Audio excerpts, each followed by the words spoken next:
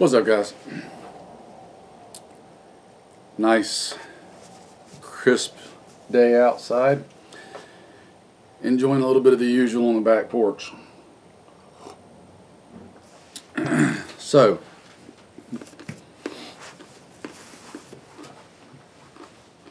yeah, I'm eating again because when your great aunt brings you homemade chocolate covered almonds, you never say no.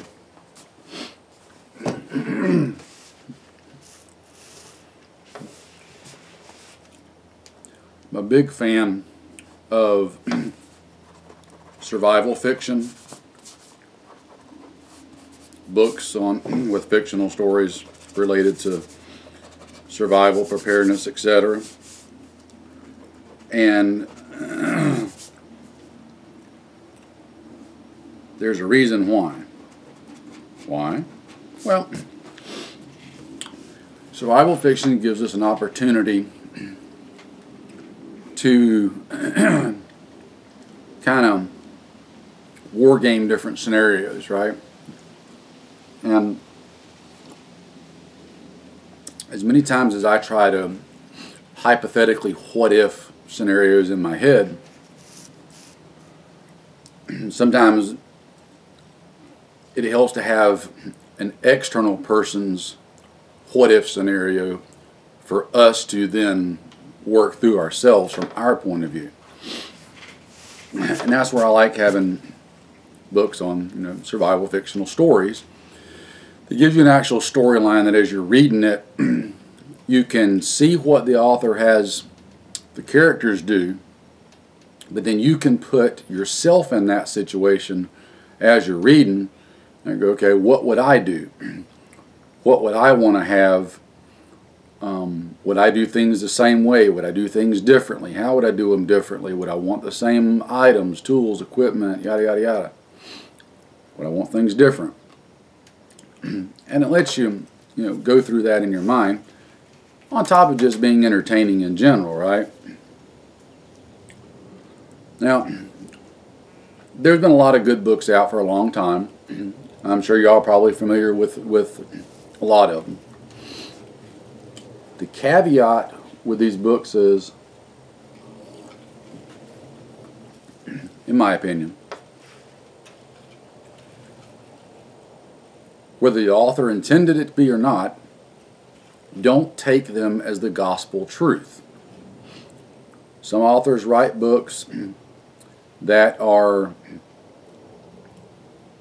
from their perspective, what they think is a handbook. Here's how they think you should do it, which is fine. They're completely entitled to that. But regardless of the author, I never take any of them that way. I always look at them as, okay, here's what the author's setting up. Now, I put my own spin on it as far as the what ifs and all that kind of stuff. So don't think of it as a handbook and this is what you have to do or should do, whatever. People get too wrapped around the axle on that. So that's it. I've read most of the major ones out there. Any of you have been here a while, you know that I did a little reading of a buddy of mine's story, Cold Camp, which is still probably one of my top favorites. I've done all the other big names. I've got a real close personal friend that is a fairly well-known author of a series of crap it fan type of books. I'm going to have him on one day, so I'm not telling you who he is just yet. Some of you may already know, but anyway, that's it, rambling on. Apparently, I've been living under a rock sometime in the past, I don't know, 4 or 5 years, and didn't know about a series of books being wrote by someone that I recently come across, and I heard or watched an interview rather with the author, and was just like, listening to what he was saying and his answers to different questions and all, and I was just kind of like, holy crap, this guy kind of thinks a lot like I do. And he's wrote books? What books? Then I go looking and I'm finding them and I'm like, okay, yeah, I've been living under a rock for years now because he's had them out for a few years and I had no clue about them. So, that said, what is the book series, you ask? That would be the Going Home series by Angry American. Like I said, been living under a rock, apparently. Picked this one up as soon as I heard about it, about the series. And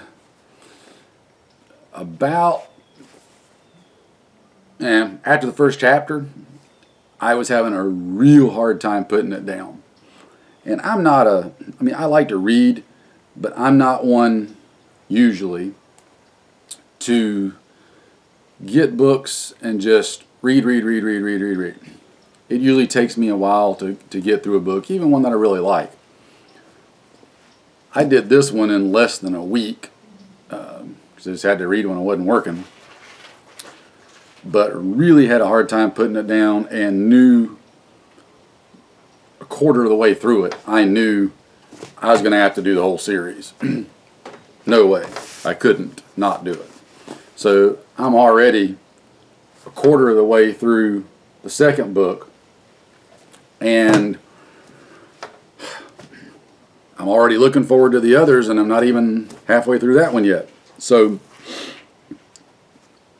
on the off chance that there's any of you guys living under the same rock that I was living under, there they are. I highly encourage you to go check them out. The way he writes the story is from a very down-to-earth, everyday kind of guy point of view. He doesn't try to come across as an expert, though he apparently is on quite a few things, in my opinion. He doesn't try to portray this as a manual, though there are lots of things that he does in the various situations and scenarios and events in the story that I think are spot on from my point of view. Little things here or there that I would change or do differently, but a lot of that's got to do with personal preference. I don't necessarily find fault with the way he had the character and characters in the story do things, or what they used or whatnot. On some of the stuff, he's fairly detailed on items, which some people don't like. I do. I like that detail, because the detail can be important sometimes, because there are a lot of things out there that all fit in the same boat. I'm trying to think of just a generic example. But like, I don't know, for lack of a better word, getting a pair of pants. You can get cheap, foreign-made, quote-unquote, tactical pants off eBay for dirt cheap. You can get something like True Spec or Proper, or you can get something up there like 511 Cry Precision, Vertex. So you've got the real cheap low end, the good solid middle ground, and then the real high, quote unquote Gucci end. I think it's important that he points that out, because somebody could read that and just go by the scenario that he's laying out and think, okay, well, I need to go get a pair of pants. Oh, well, these right here are the cheapest. When a lot of times, you know me, I'm about maximizing my dollar for my bang for the buck. There's a certain level that I won't go below, and a happy medium that I like to stay in. and it kind of gives you ideas of where you need to be when it comes to picking out stuff, so that you don't get the crappy stuff that they try to pawn off as being, you know, serviceable and as good as other things. I guess that's what I'm trying to get at. Another little tidbit that I really like, very, very realistic and down to earth with some things that I have done video rants on myself and mentioned ad nauseum in videos, and I still see, you know, tons of, I mean, there's no way that one little person like me could counter. I'm not saying that. I'm just saying I see a lot of people floating what I consider to be some pretty serious misconceptions on certain aspects of survival, preparedness, etc. And he points some of those out in the story, which I was jumping up and down cheering as I'm reading, you know, and he's pointing this stuff out. So, long-winded way of me saying, I really love the Survivalist series from Angry American. I encourage you to go check it out. Read it. Ask yourself questions while you're reading it. What would you do in the situations that he presents? What would you want to have? What would you not want to have? Etc., etc.